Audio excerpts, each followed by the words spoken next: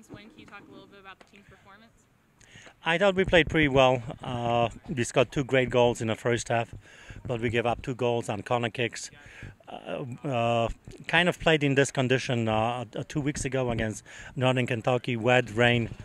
We really developed, we believe that we can win attitude, so we came out for the second half with a couple of adjustments, tactical adjustments, and we needed to beat them to the ball, which we did, the loose balls, and we scored another third goal. That was a very good goal as well.